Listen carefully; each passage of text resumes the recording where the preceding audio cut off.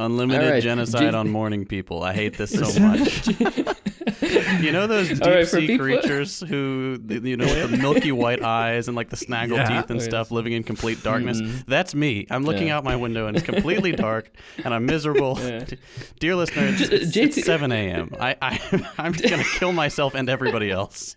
We just made an American wake up at 7 a.m. to talk about football, okay? European, worldwide football, not American football. Before Thanksgiving, mind you, so there's a festive mood. This is what I do for you people.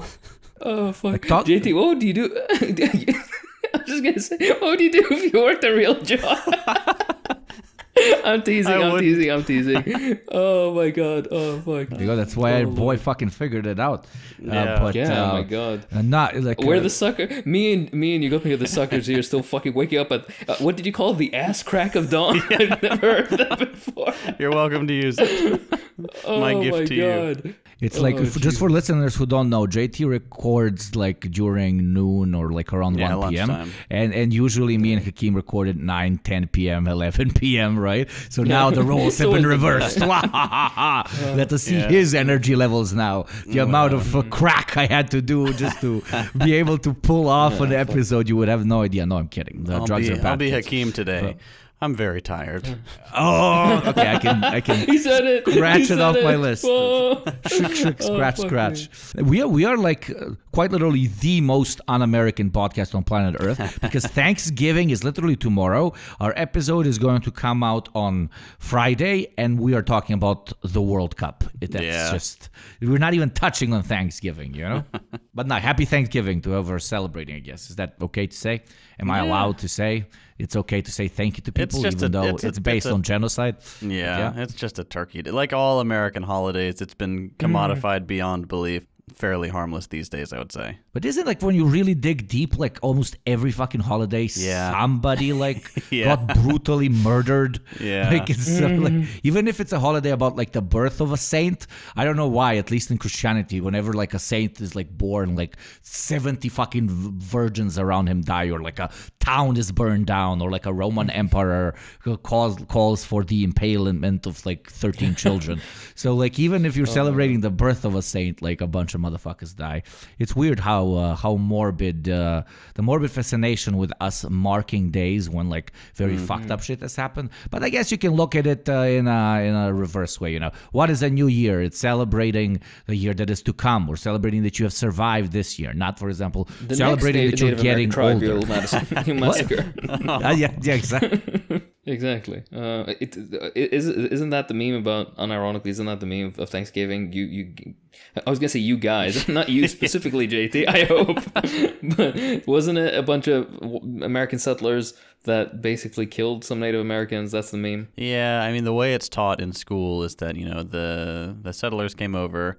And they weren't called settlers. We call them pilgrims in school.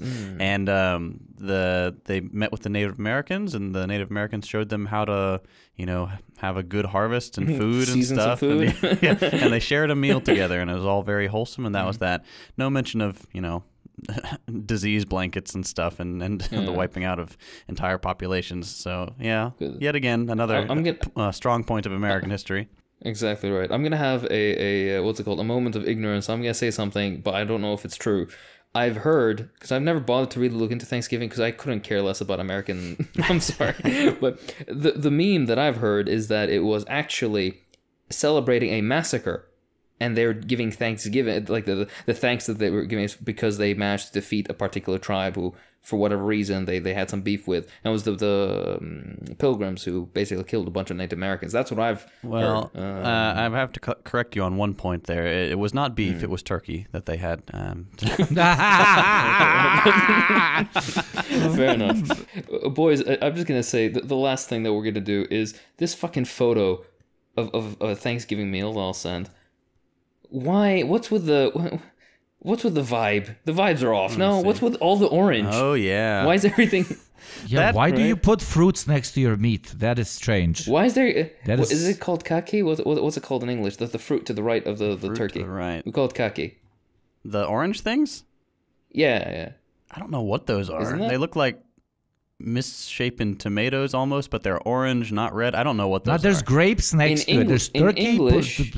In English, it's called a Japanese persimmon. I have never in my life had a persimmon. Yeah, it's your culture. They put it next to the fucking turkey. This is a very sus picture. This looks like it was taken in about 1975 with a dollar store it's film a proper camera. representation, yeah.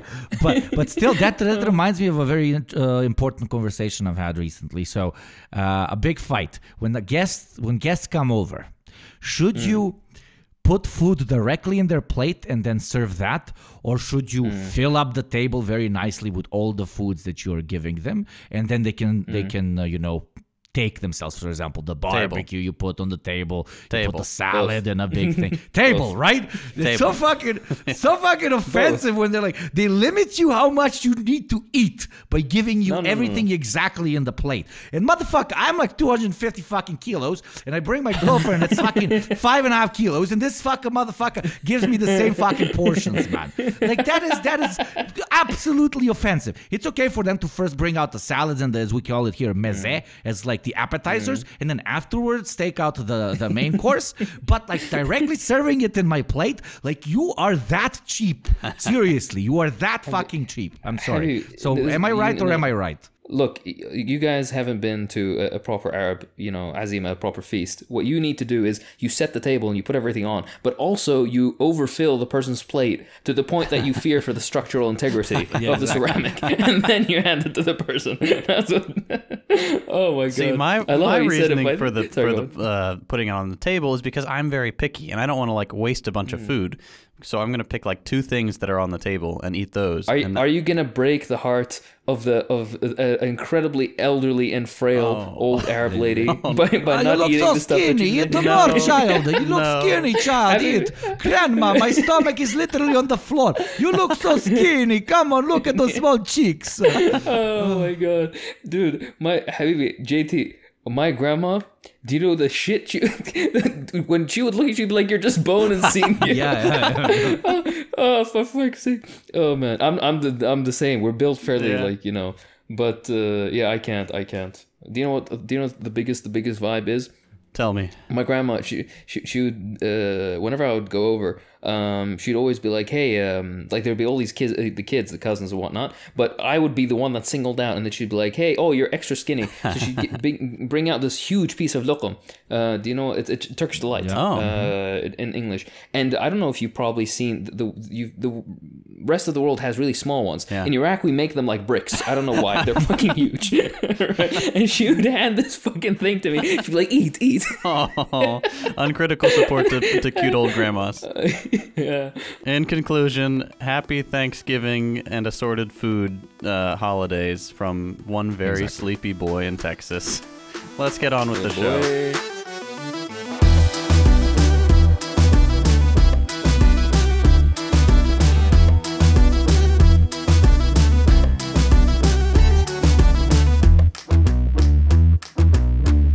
Hello everyone, and welcome to the 56th episode of the Deprogram, the first one of year 2.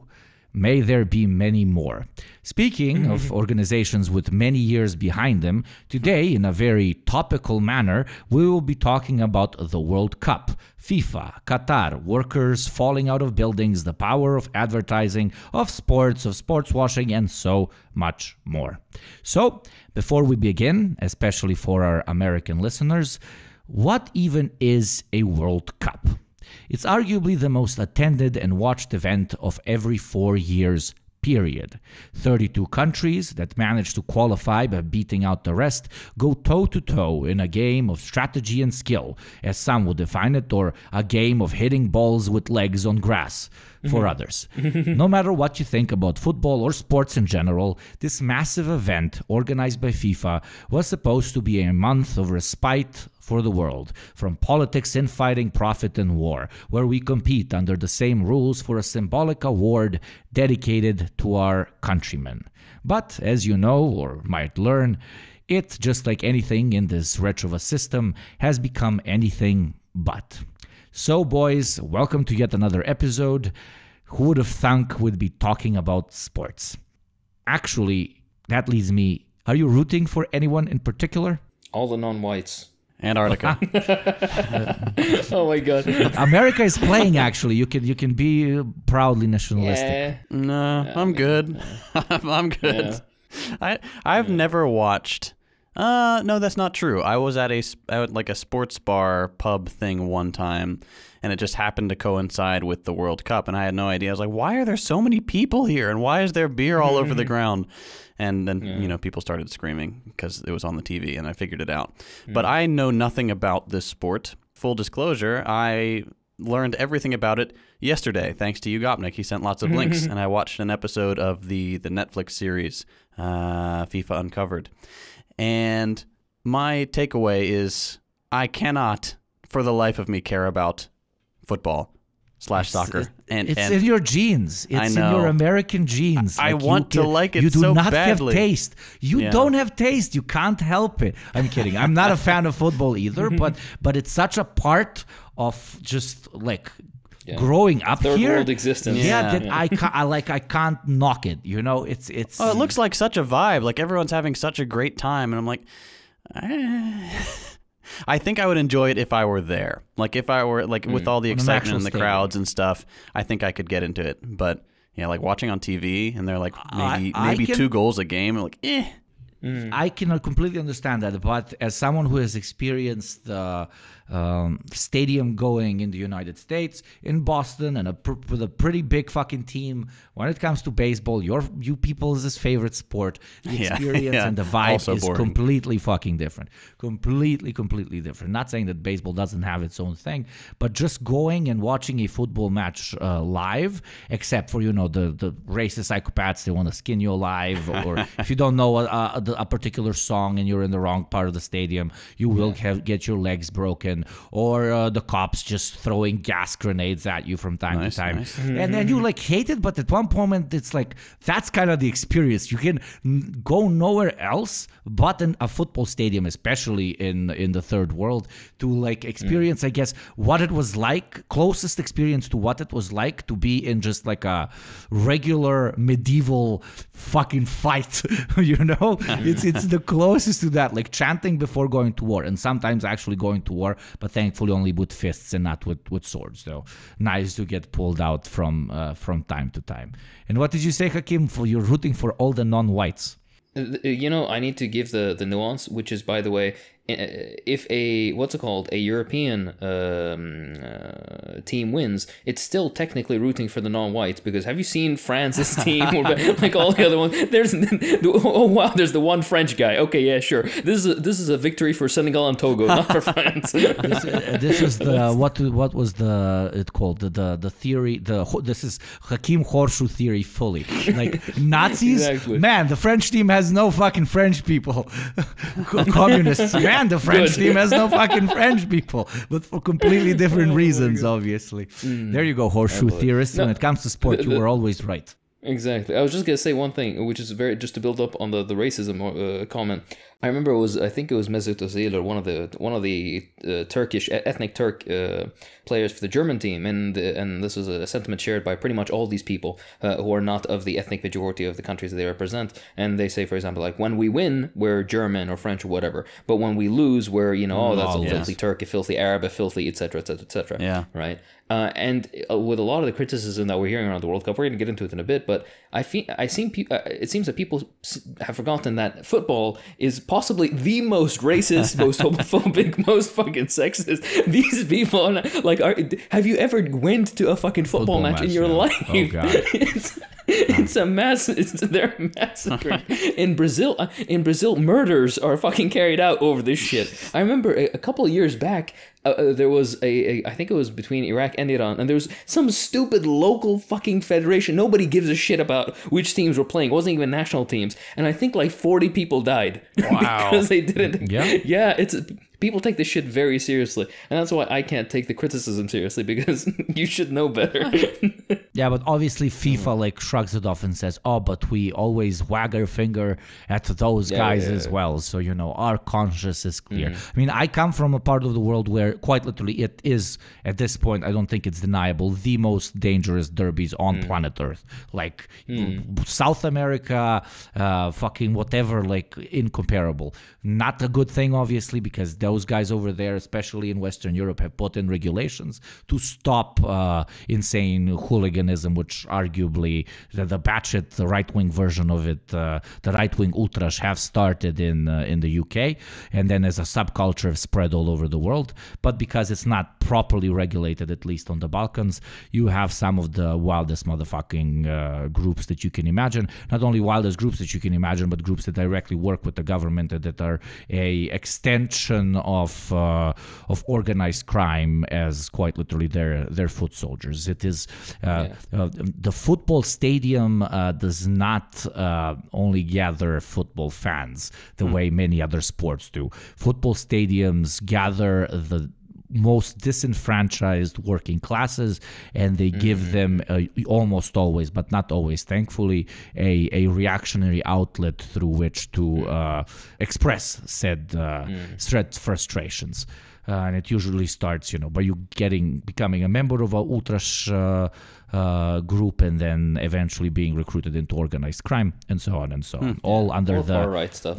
Under the flag of your football club, which at some point you just stop giving a fuck about. It's more of a flex than anything else. But today we are not talking about football in the Balkans, football in South America, etc., even though we will be mentioning them. Today we're talking about this particular World Cup. So what is very important to get out of the way in the beginning, and we will touch on it again, but still, is to state that some of the criticism, if not quite a lot of it, levied against this year's Cup have been pretty straightforward xenophobic bigotry, but this does not mean that we can use Western ignorance and sometimes very targeted racism as a shield against real criticism, which we can have towards both FIFA, the Qatar state, or the position football is in today.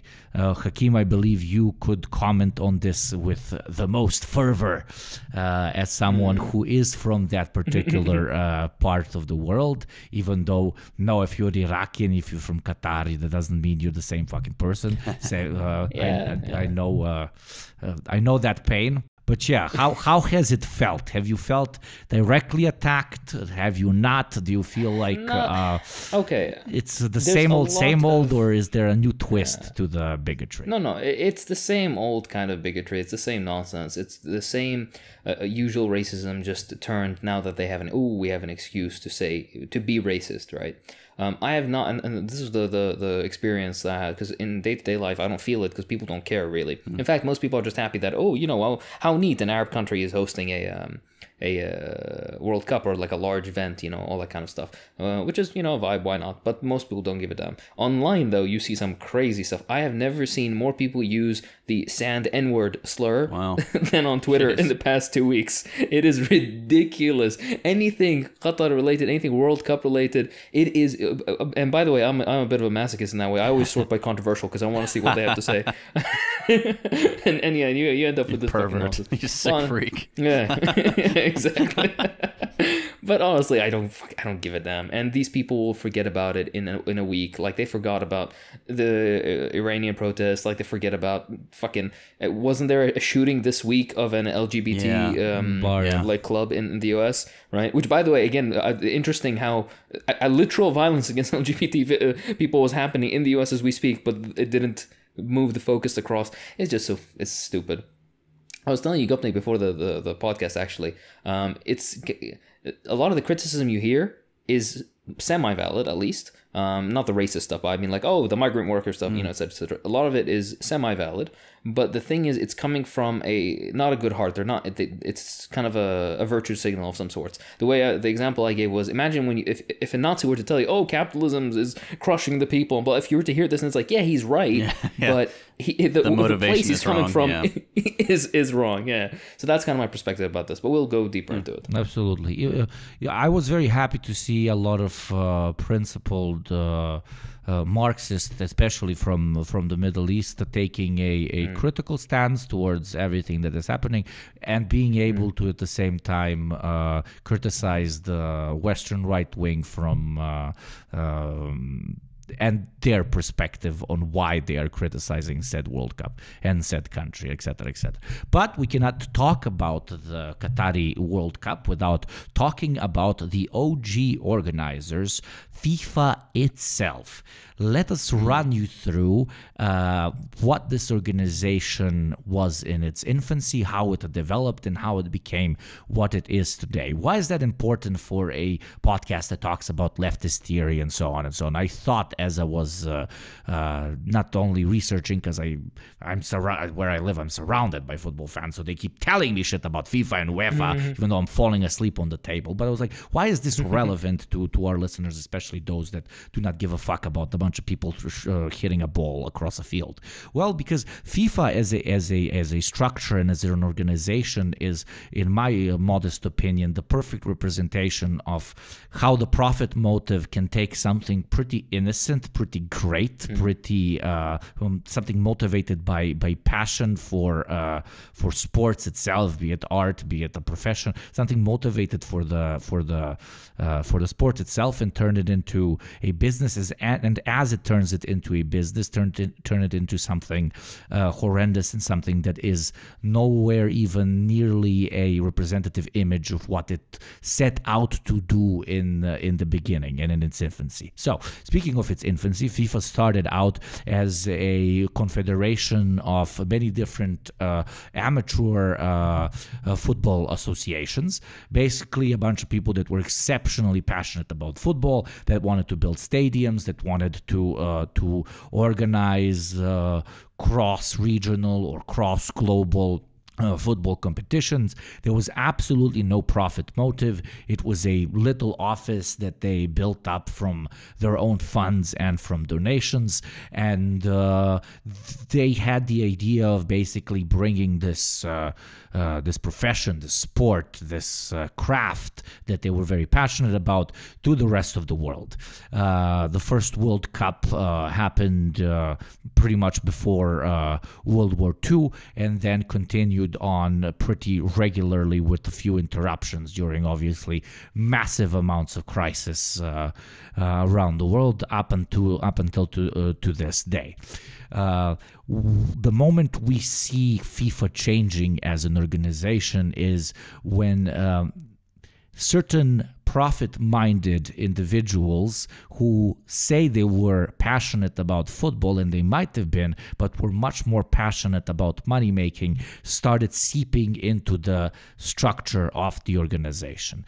Obviously, as markets and as capitalism developed, things became more and more expensive, and organizing these tournaments became more and more expensive. So they started thinking, obviously, with a market mentality, and went ahead with hiring the type of people that I previously mentioned. Again, in my opinion, pretty innocently, thinking that, okay, we need to make some money in order to grow this thing, otherwise it's slowly going to die out. When these market-minded people entered the organization, I'm not going to use any names because I don't think they deserve their names to be known, started looking at FIFA as a potential business model.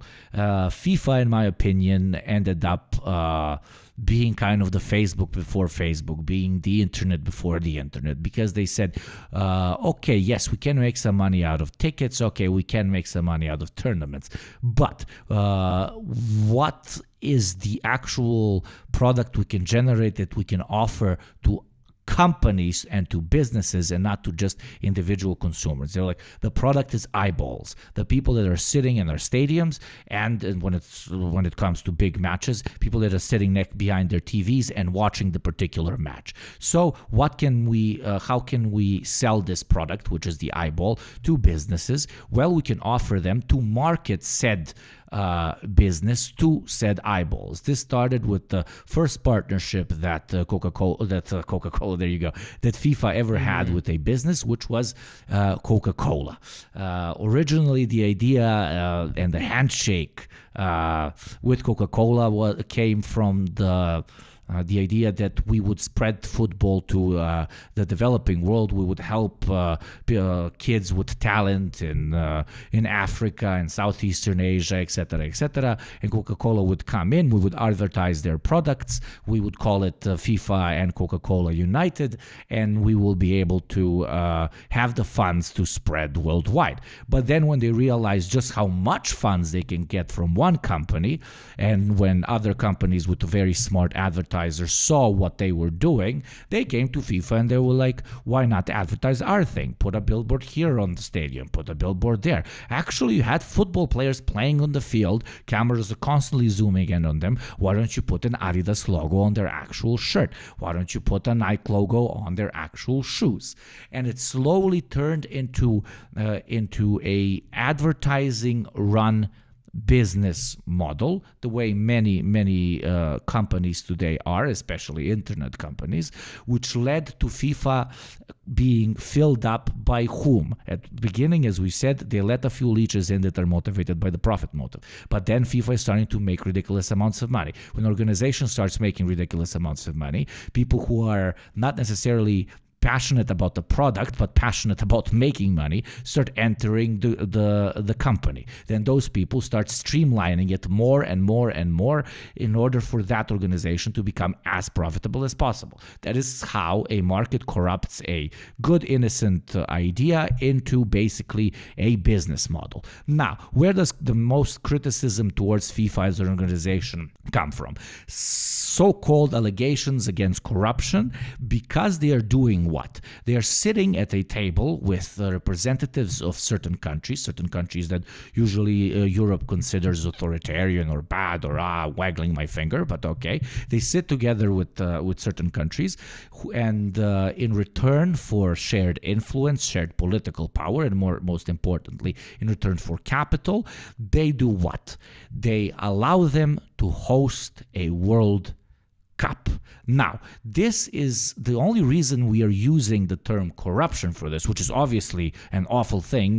During the 1970s, the World Cup, 80s, I think, was hosted in Argentina while a literal fascist military junta was governing the country. That was the first so-called moment of sports washing. But why do I refuse the hypocritical term corruption? Because the only thing FIFA did is continue its advertising model as it has originally presented it. Why is it when they team up with Coca-Cola that had fucking death squads, or Nike that is slaving away kids in fucking slave shops, why is that a normal, regular, smart business model that FIFA went towards? But when they do the same thing, but not for a business, but for a country, because what is hosting a World Cup if not basically a country buying a massive advertising package from FIFA in order to show itself to the world? So the only thing FIFA did is like, we're not only going to advertise products, we are open to advertising for a much higher fee, of course, advertising countries.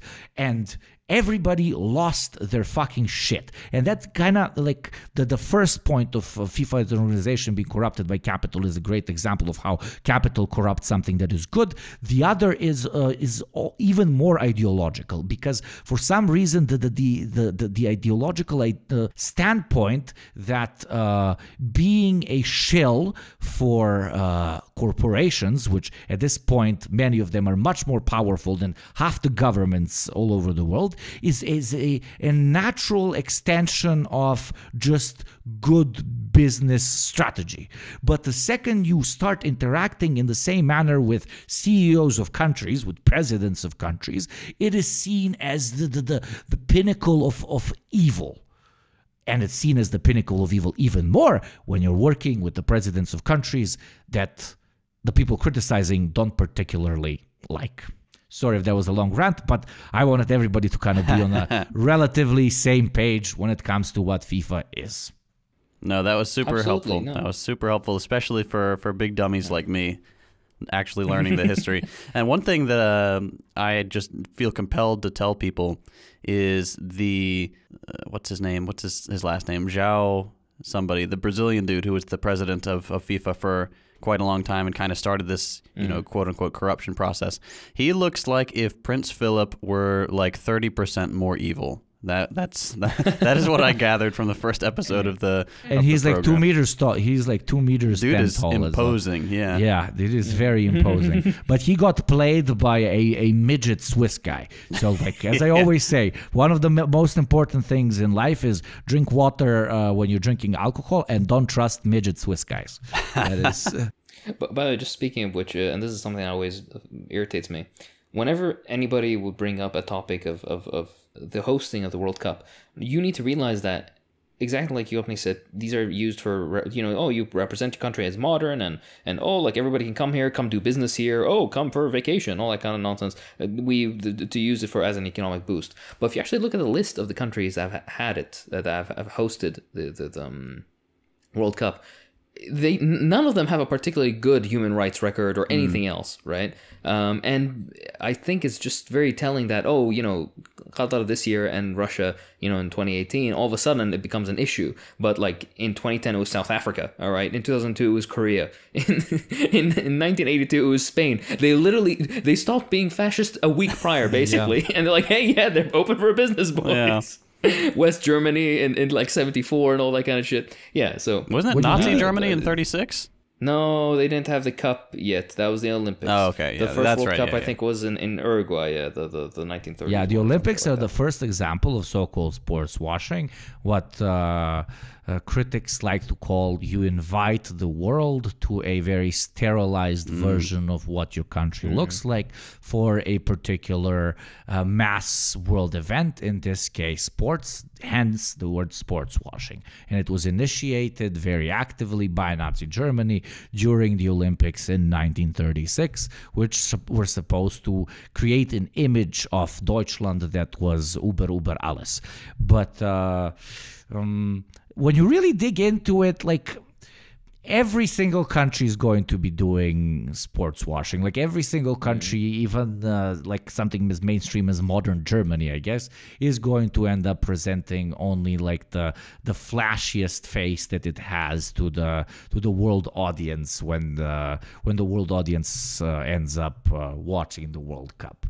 This like competition of should we do it in this country because it's 7 out of 10 authoritarian versus the other country where it's 5 out of 10 authoritarian is not cared for by the market. FIFA is run as basically a student government, if anybody was a member of, or you could even, ironically, even maybe a syndicate or a union. You have the representatives of the different football unions of the world, from Asia all the way to South America and North America, and they all come in and they give their votes. They have their president who ends up voting for them.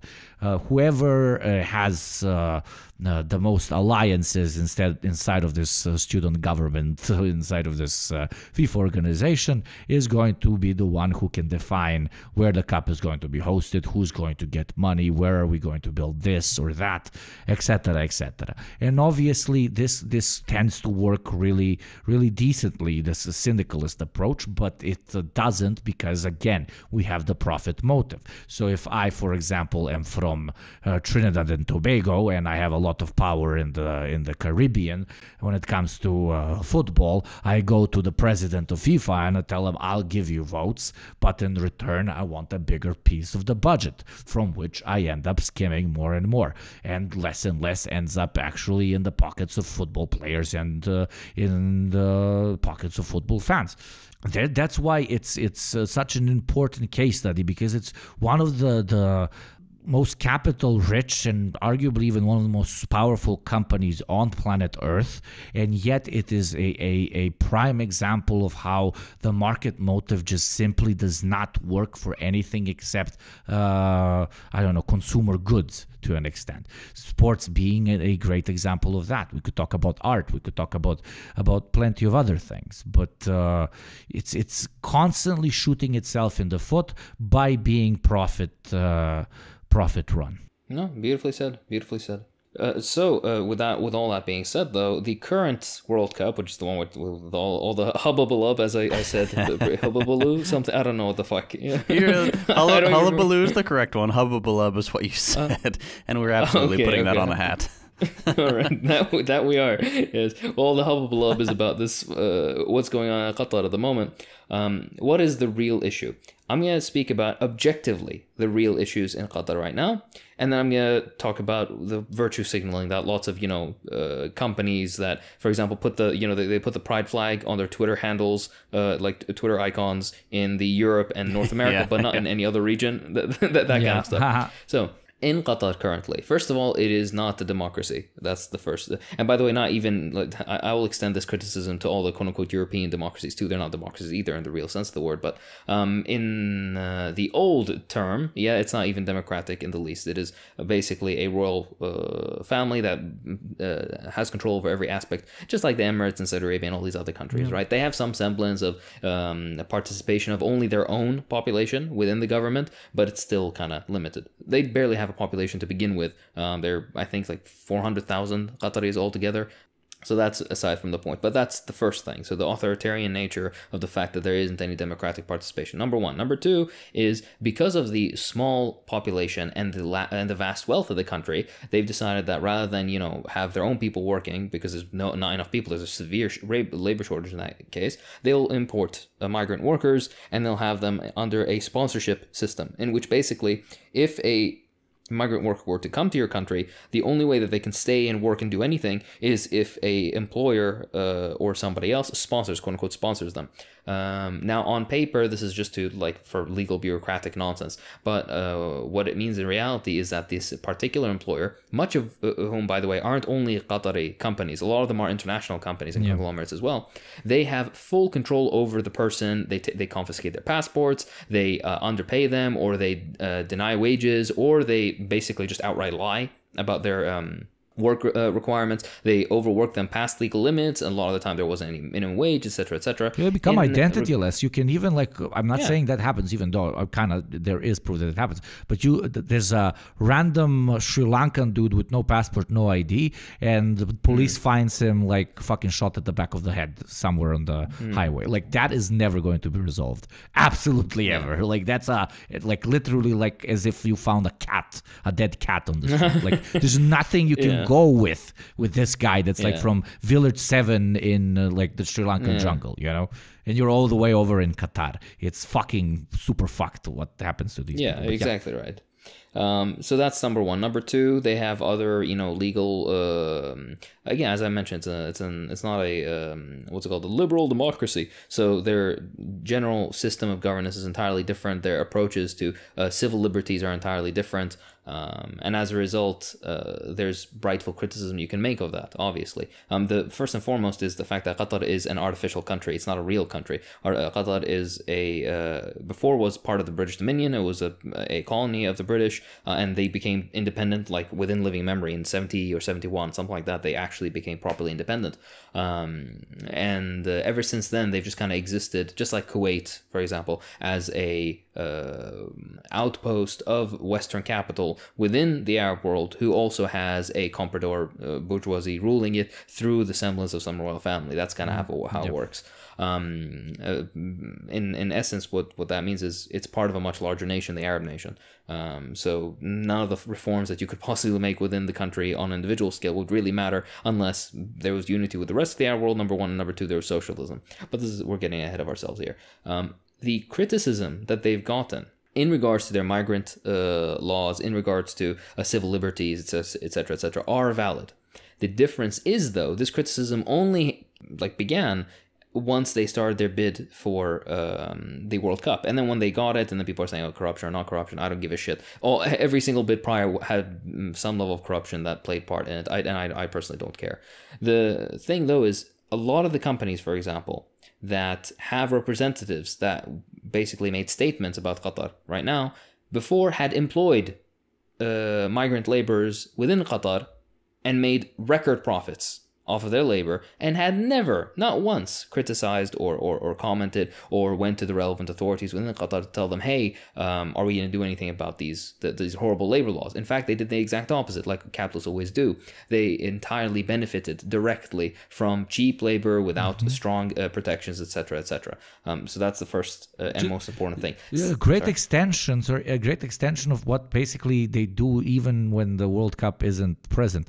Like the same company will create a campaign about, I don't know, something fucked up is happening in China, and then have a completely different marketing campaign and sell the same product in China. But to you in Yankee land, they're telling you they are fighting the oppression over there, and over there they're telling you they're fighting oppression over here. It's as long as they're driven by capital, so they will operate in any market with any system whatsoever as long as it's fucking profitable. And Qatar is one of those places. Exactly right, yeah.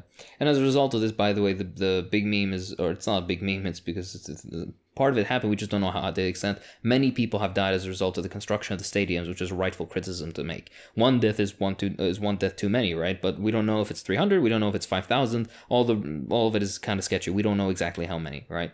But the thing is that it's kind of strange that this criticism is leveled against Qatar, when the same thing happened in Brazil and pretty much every other country that has hosted the World Cup. There's quite a few, at least several dozen deaths as a result of these stadium buildings, particularly in third world countries, right? That doesn't absolve Qatar of what they did, obviously, but the thing is, I'm moving on to the part where it's a lot of virtue signaling. They're saying like, oh, this is a really bad thing, but they never gave a damn when all the other countries did it, right?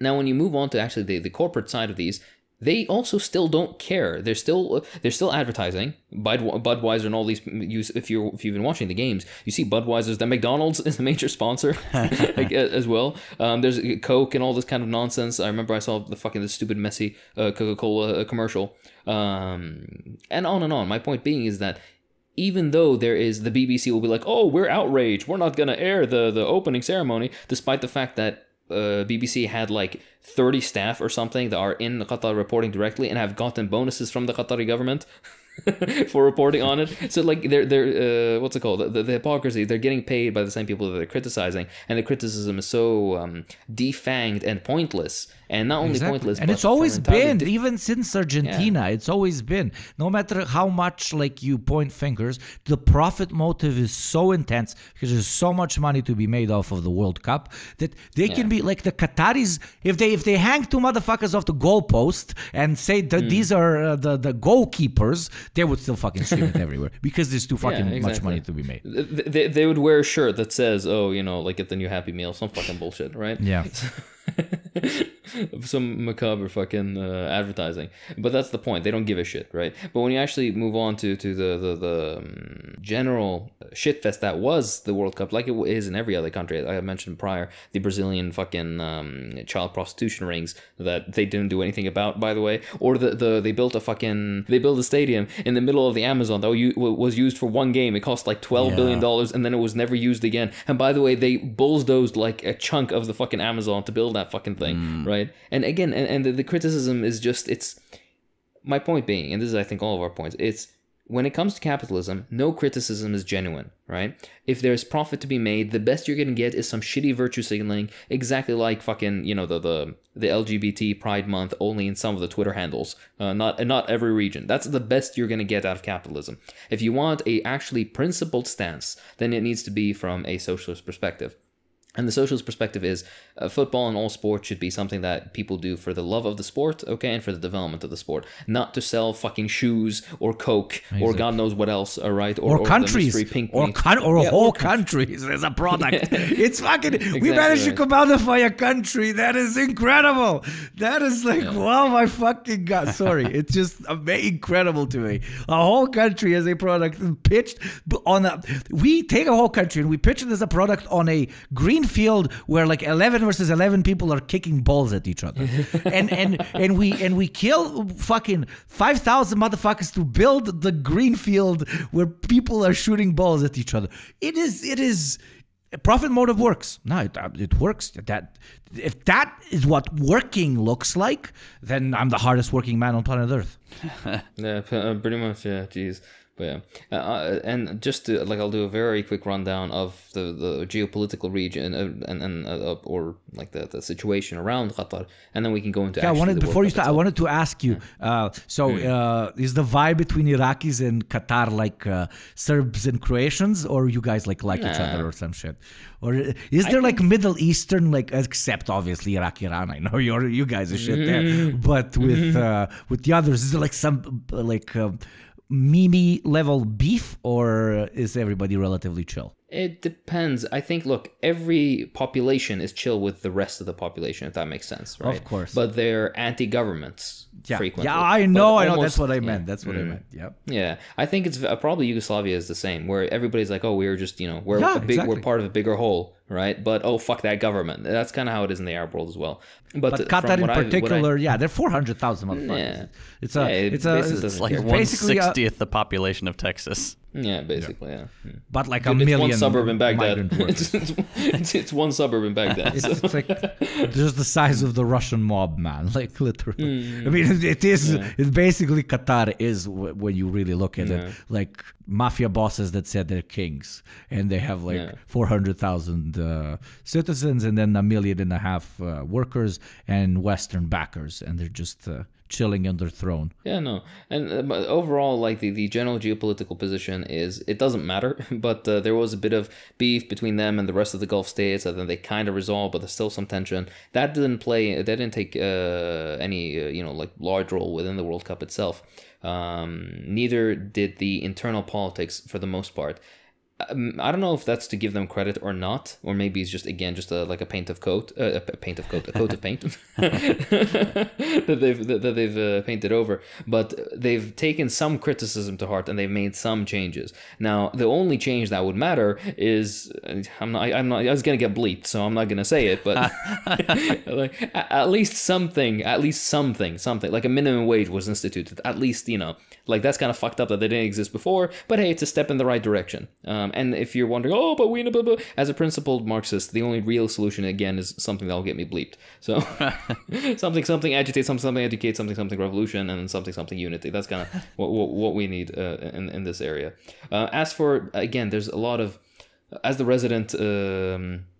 how do Americans say Muslim? They don't say it with an S. They say it with an Muslim, with a Z for some reason. Muslim. Yeah, which always irritated me. I don't know, because that's not even in Arabic. That's not how it's said, right? Islam. Anyways, as the resident Muslimic, I have to like comment on the way that the legal system in Qatar works and the perception of people of the way it works, what actual Islamic legal systems, how they're supposed to work, and also who's actually carrying out the injustice, if you want to use that word. All these things get so nuanced, it's going to go on for like 4 hours. So I'm just going to say a few things. The first thing is the people who are actually not treating migrant workers like shit and not paying them and whatnot are individual companies, right? And individual companies don't have religions, right? Their religion is profit and capital. That's why, again, this will be a discussion for another day, but yeah, if you were truly religious, you'd be anti-capitalist. But anyways. The patchwork, like, I don't know what they were thinking. You have to have seen the videos. Even you, JT, have to have seen the videos because they wanted to inflate just how many people have come to the actual cup, and then they would like get random dudes off of the street, and they would like dress them up as in like the jerseys of a particular country. And I mean, I know, for example, Germany is a very diverse place, and I try to I always drive through the red light when I'm driving my car because I'm colorblind. I'm kidding, obviously, but it was so fucking obvious. For example, they're recording, oh look, the British are screaming, it's coming home, and there's like a guy next to them on a speaker shouting, it's coming home, and then the guys are obviously from Qatar, they're like, home, come. No, and they're like jumping dressed in like English jerseys and shit. They've been filling up the stadiums by there is proof for this, by like hanging out tickets to locals, etc., so that it looks more full, more attended. But attendance has been slowly increasing.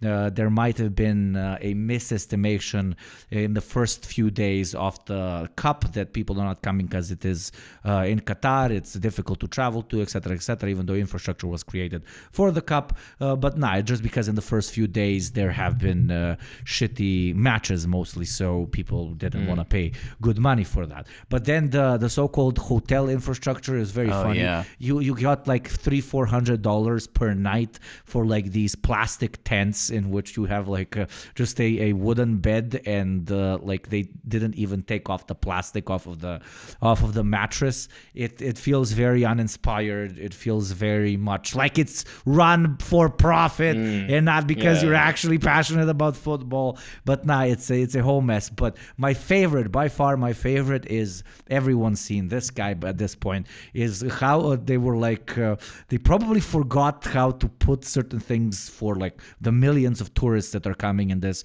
as Hakeem said, very let's call it underpopulated for its size country. So they were like, how do we show people where the metro is or the parking is or whatever? Oh yeah. So they have these people, I don't know if they're migrants or locals, I'm guessing migrants, sitting up on these very tall chairs with like massive point signs, just literally shouting, metro to the left, metro to the left, or parking spot, 50 spots left, and then somebody parks, and he's like, for like 10 hours a day, he's just shouting, parking spots 22 left, parking spots 22 left.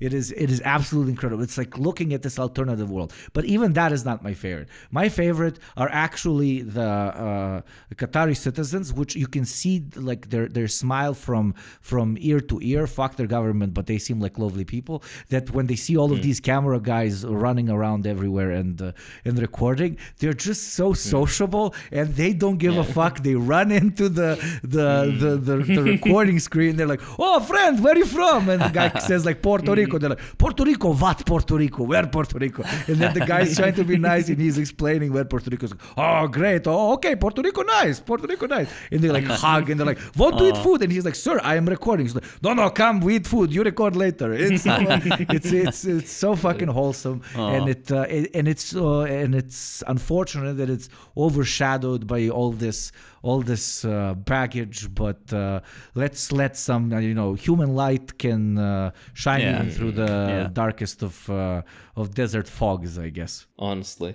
my favorite part about it is I don't know, again, GTA, you probably haven't seen it. I watched the opening match, right? Qatar was versus Ecuador, and Qatar lost, obviously. But they've never had a presence as a football, they've never been a good team. So it's not surprising. But I find this weird thing where it's like everybody was like, oh no, they've bribed every team so that Qatar would win, and they lost their first match. And now there's like this weird conspiracy theory within a conspiracy theory, which is like, no, they're playing 5D chess because they know people would say that they bribed, so they intentionally lost the first game, but they're gonna win everything else. So then, those wins will all be bribed. I'm like, okay, fine. Oh man, did you see Saudi Arabia beat Argentina? Yes. What the fuck? What world are we in? Jesus Christ. It was a good game. That was after 35 matches of Argentina not having lost a single one. Correct me if I'm wrong, audience. Then this was the first one they lost. Messi looked like he was gonna off himself. Like that was like what the fuck? I was in a cab. Coming back from work while the game was playing, and I enter, and the cab driver's listening to it on the radio. It's like full sound, and I enter. He doesn't even say hi. He turns around. He's like, Saudi Arabia is beating them. I'm like, what is going on? Beating who? Oh my God, did another war start? He's like, no. They're beating the Argentinians. And I'm like, oh, what? How are they beating the Argentinians? He's like, they're beating the Argentinians. He started shouting at me. And I'm like, okay, can you drive? He's like, yes, but they're beating the Argentinians. It was an incredible moment. It's mini heart attack though. Saudi Arabia beating someone. It makes me think of other stuff, Yeah. I'm gonna do a quick round of hypocrisy just for the memes, because people probably don't know, the Americans don't know. A lot of people are like, oh yeah, the migrant workers, blah blah, slave labor, all that kind of stuff. Almost every country on earth who's going, particularly the UK, which is known, their kits that they wear are made by basically slave labor in Thailand, where they're paid like 2 cents on the dollar for the kits, and nobody's criticized this.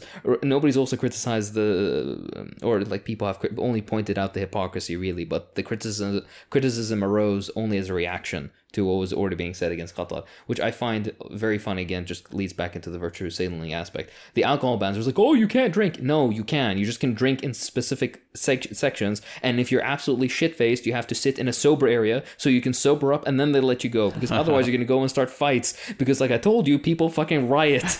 When they, as the resident drinker, sorry for interrupting you, and JT is also the resident drinker, but let me just say, I have been to Boston 2 months ago. I am 100% sure it was more difficult to get alcohol on a stadium in Boston and outside of the stadium than it probably is in Qatar. So the alcohol fucking comment is very cringe. Sorry, please continue. Yeah, and not only that, but the alcohol ban inside stadiums was in France, in Spain, in Portugal, in Scotland, and various Latin American but even countries. if it was banned in the whole country, like again, as somebody very passionate about alcohol, your culture does not allow alcohol. You will not drink alcohol here. Okay, bruv. Okay, you will not eat pork. Okay, like what? Like okay, like I'm not that fucking insane that I will lose my mind. Like what the fuck is wrong with like?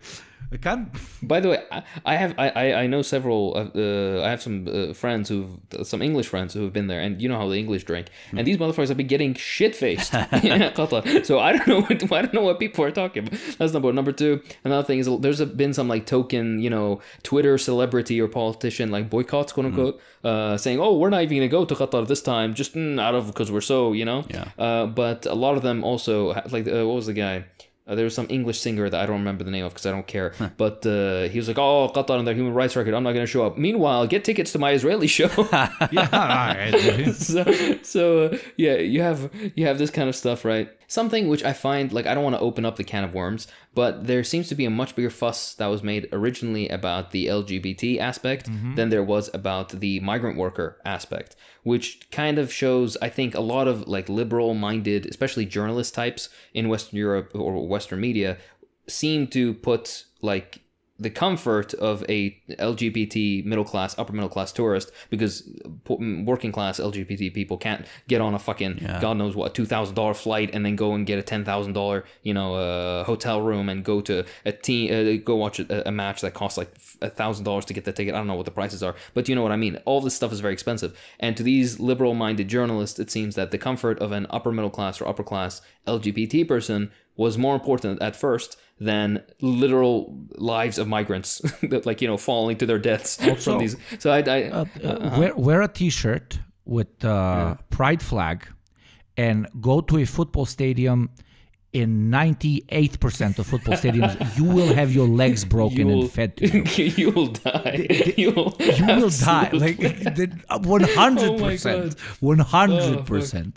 So, because Qatar LGBT rights, we like particularly have to focus here. Yes, we should focus on LGBTQ acceptance in football stadiums worldwide. Okay. Why did you remember only today? That because these are the most fucking homophobic. No, because the sand people don't like the gays. That's why. Not because the pale looking ones. It's obvious. People forget that the day that England lost the last World Cup, the match that they lost that day, the next week afterwards, domestic violence reports increased by 40%. People forget this shit. Yeah. This is, like, again, football fans, they're known for not being the best examples of humanity. So I really don't have too much more to say. I actually have a story. This wasn't football. This was a hockey game. I'm not going to say exactly where I was, but I wasn't here. I was going to say, it's a little hot for hockey there, ain't it? Yeah. No. It wasn't here. I was visiting. And I wasn't going to a hockey game. I just happened to be in a place while a hockey game was ongoing.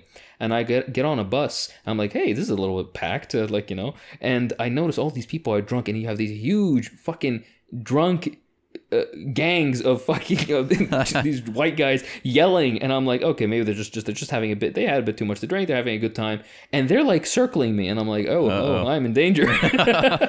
Shit. Yeah. But yeah, so I tried talking to them, tried to reason my way out of this, right? And this dude built like a brick shithouse. I swear to God, him and two buddies literally lifted me up like a cartoon character and threw me out of the fucking bus. What? Oh my Why? God. Yeah, because, and then they said several racial slurs, and I was like, okay, yes, yeah. And then they started throwing bottles. Oh my God. You are far more patient than I am. Yeah, and I was like, no, and the reason it was like I could do something, but I'm in a foreign country. There's right? 30 and fucking football, hockey hooligans around you. Nah, man, just. Yeah, I'm not doing this. And do you want to know the best part about it? There was behind the bus, because they know that they get violent. Behind the bus, there, every bus there's a police car that follows the bus. Same here. And they saw everything that was happening, and they didn't do shit. And I remember I made eye contact with the cop in the car, and the universal signal of an open palm like hand, and I point to him and I point to the fucking bus.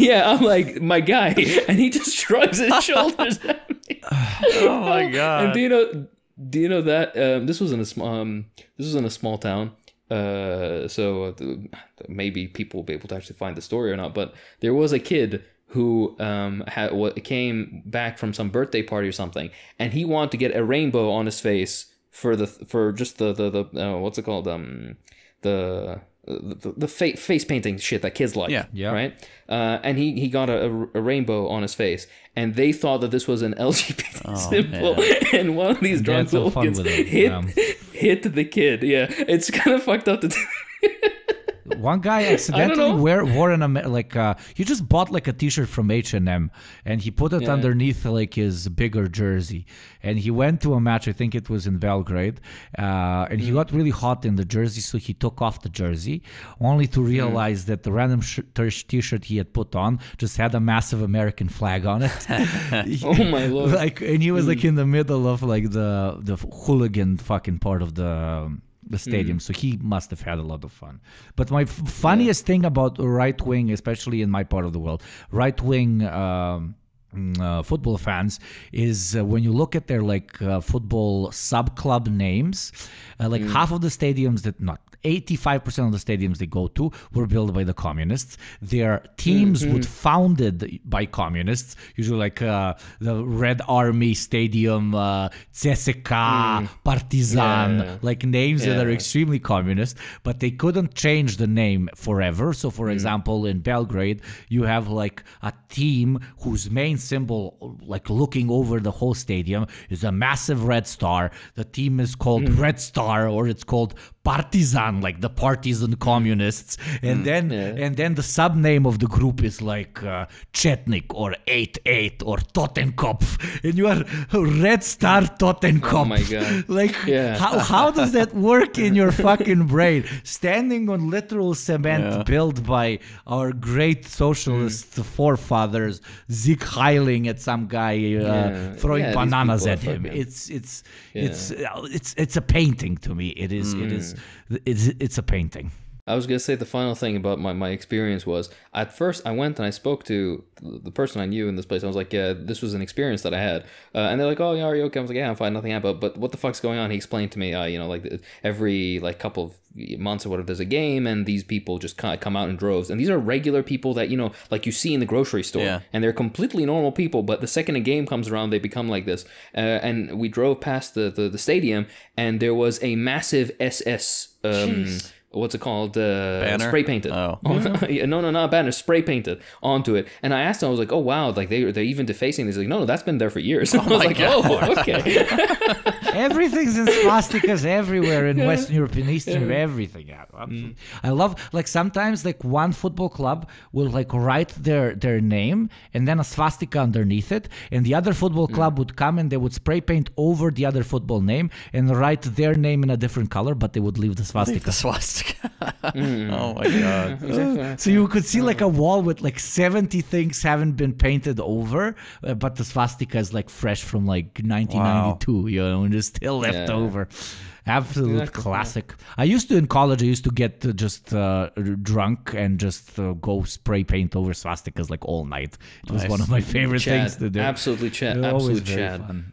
But now there's cameras everywhere, and even if you spray paint over something like a swastika, you can still get charged for vandalism, which is so fucking dumb. And you can get up to a year, so that's why everybody stopped doing that. Yeah, it's very fucked.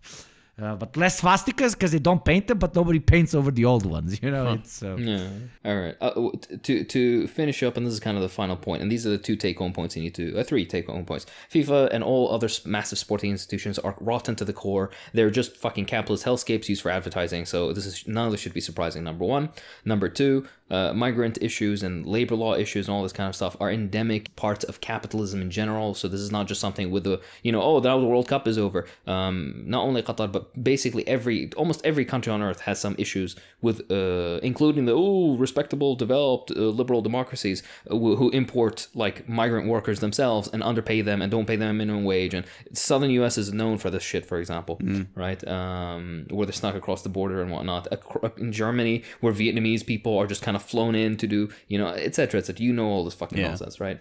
So none of this is bullshit. And the most important thing is one of the next countries that's making an actual bid for the World Cup is Israel for the next World Cup. So I do expect the same, sensible liberals to be making a fuss about that, but I'm highly doubtful that that's going to be coming. All right.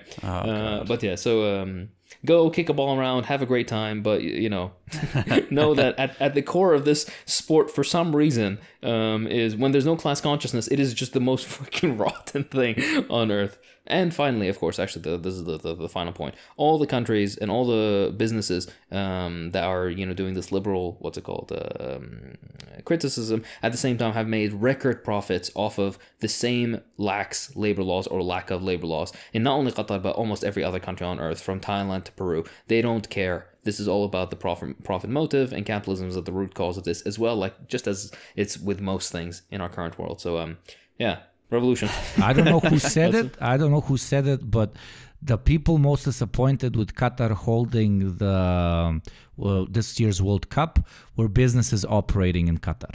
Yeah, basically. Foreign businesses, because then they would have to. You get the point. With that being said, this has been the Deprogram. I'm Hakeem. I'm JT. And I'm Yugopnik. Israel World Cup 2026. Here we come. God. We're going to play football with Palestinian heads. Oh my God.